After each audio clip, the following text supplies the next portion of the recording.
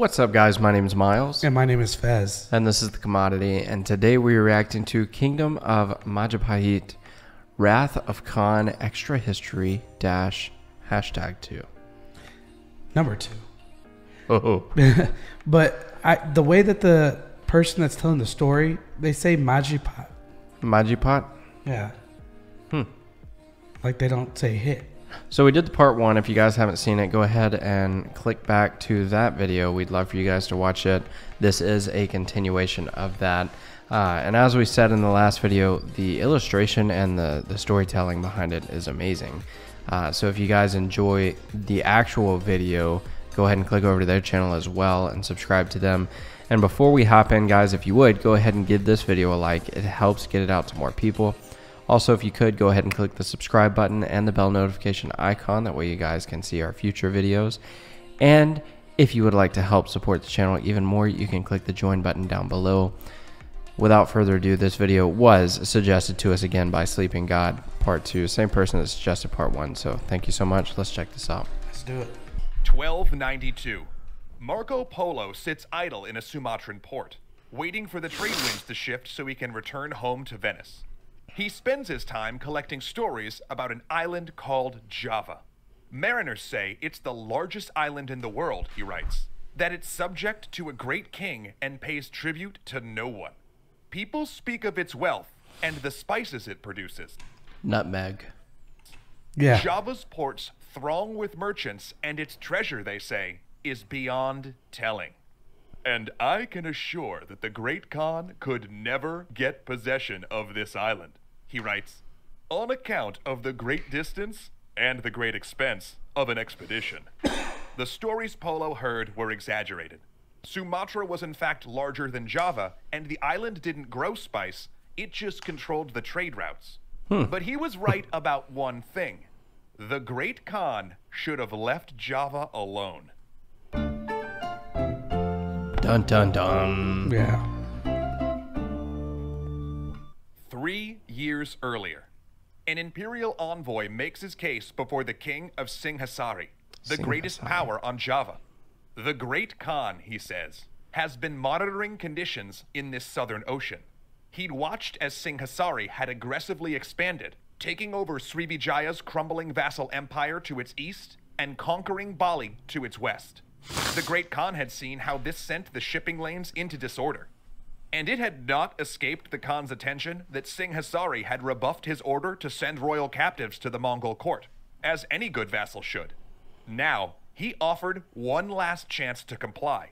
The king of Singhasari had seen this conflict brewing. For centuries, the archipelago's kingdoms had sent trade missions carrying spices, resins, and fine wood to the Chinese emperor, who then sent back gifts of porcelain and silk.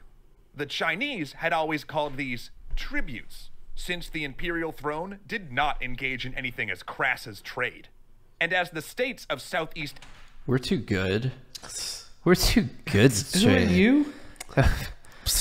That's a tribute. Loser.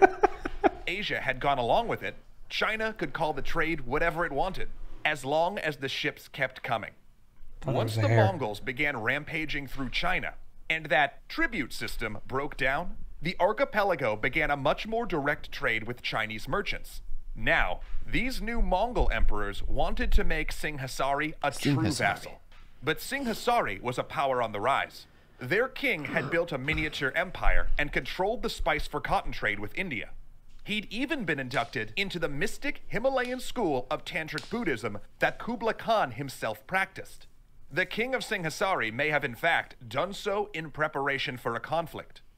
Wanting to be the spiritual equal of the Khan and know what mystical powers he could call upon, Singhasari was no vassal and would not be treated as one.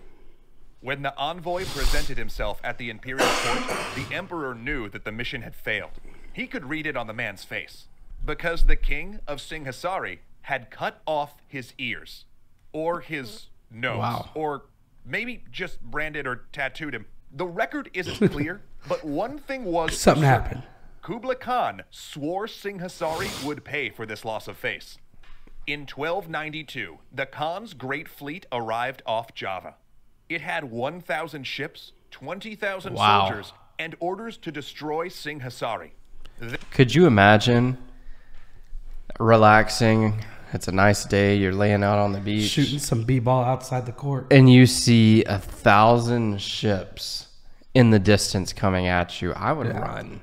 Oh, my bowels would be released. They would remove the king from his throne and find a more quiet ruler. Yet upon arrival, they found the job already half done. The fleet's envoy returned to say that the king was dead. In the 3 years since the imperial envoy's visit, the neighboring kingdom of Kadiri had risen up and captured the capital. There was no longer a Singhasari. Now the king of Kadiri ruled Java. But this fleet had been sent to bring the king of Java to heel, and they couldn't come back empty-handed. If Singhasari was gone, Kadiri would have to do. The fleet easily captured the unprepared Kadiri navy as it assembled at the mouth of a river. Then the great ships began to unload their famous Mongol troops and push into the heart of Java. And that's when they got a message. A very strange message. It claimed to be from the rightful heir to the throne of Singhasari. The sender, Raden Wijaya, was the dead king's stepson, and the blood of his ancestor, like a movie the founder of Singhasari and avatar of the god Vishnu, ran strong in his veins. But he was besieged in his new capital by the armies of the Kadiri. If the Chinese would help restore him to his throne, he would happily pay tribute to the Great Khan and become his willing vassal. It was an odd proposition to put their original target's heir on the throne, sure, but eminently practical. They needed to install a vassal ruler, and here one was.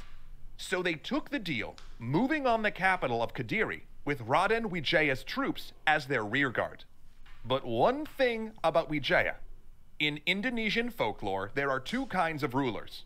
There's the righteous prince, a mystic messianic figure that arises to save Java in its time of need. These figures were devout, steadfast, and morally upright. Then there are the Yago, the fighting cock.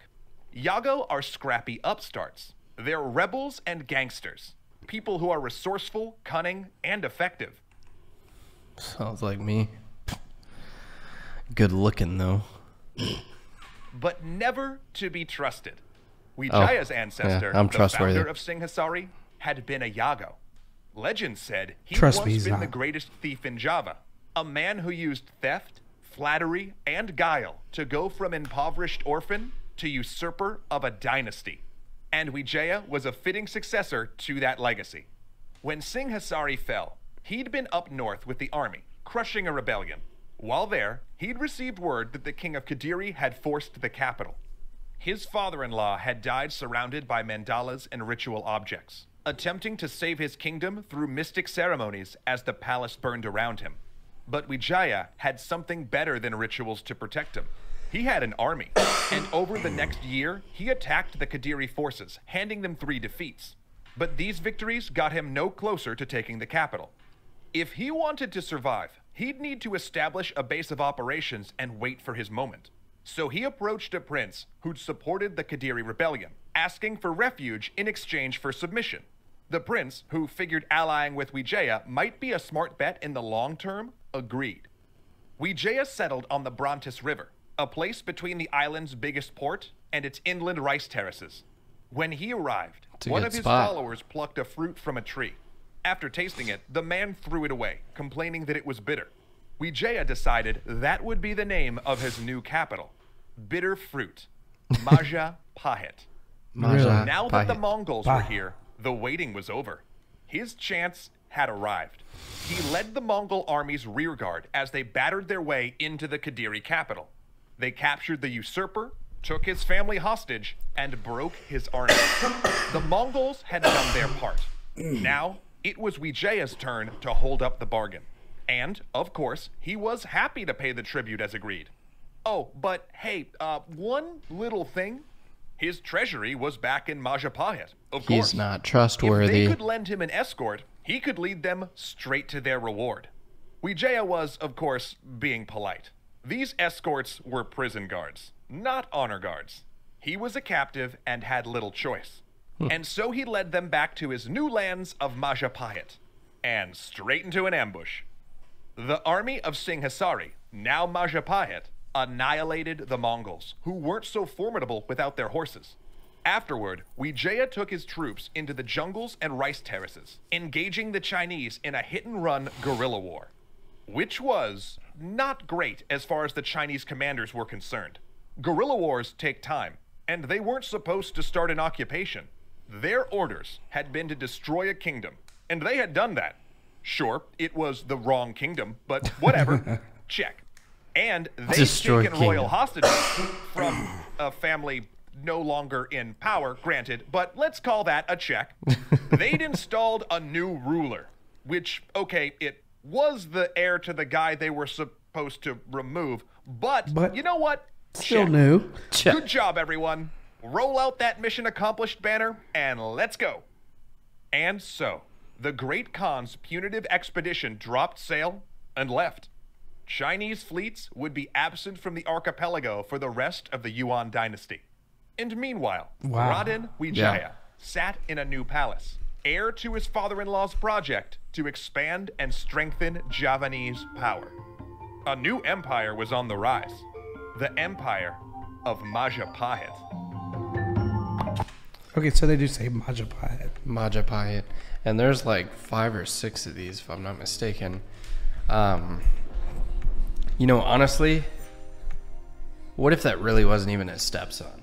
Right? Just some guy being held captive. Yeah, that's my dad. Yeah. Throw me up there. I'm sure somebody knew somebody. Somebody had to have known somebody that knew something about somebody. So they would know that that somebody was somebody that needed to be the somebody. And it was him. Yeah, 100%. Yeah. I assume. All right, guys. If you enjoyed this video, please hit the like button. If you want to see our future videos, hit the subscribe button and the bell notification. And if you want to support us directly, hit the join button. And with that being said, my name is Miles. My name is Fez. Thanks for watching, guys. Peace out.